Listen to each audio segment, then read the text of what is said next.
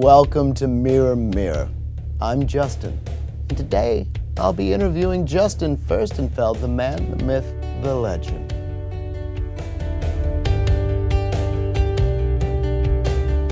Hi, Justin. Hi. How are you today? I'm good. Thank you for having me here. So, Justin, I've heard that you have a new album coming out April 22nd. It's called Home. Could you tell me, when you're on the road, what exactly do you take with you that brings essences of a home? When I'm on the road, I like to take, like the usual pictures of the kids, pictures of my wife, because she's so beautiful. Oh, you have a beautiful wife, do you? Yes, she's quite gorgeous. Smoking hot? Yes, smoking hot.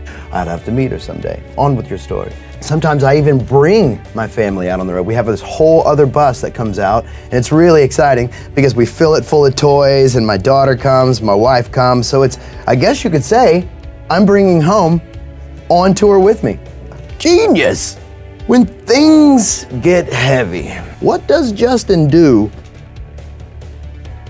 to stay centered? The best freeing, most amazing thing I learned is that I'm powerless over what anybody thinks about me in this whole world. And that's amazing, because you might not even like me. Oh, I like you, but you might not. I do. You might, but I still can't change that fact. And that's a great freeing thing. So it doesn't matter how heavy the world gets around me, as long as I keep my side of the street clean and keep living that good life, that what a glow when you're living true, I don't got nothing to worry about.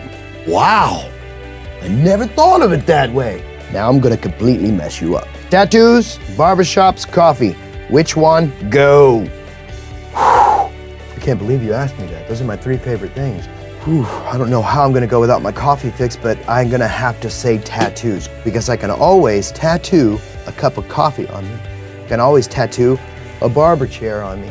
Good choice, good choice. It's been a pleasure to meet you, sir. I've always wanted to meet you. Well, thank you very much, I appreciate it.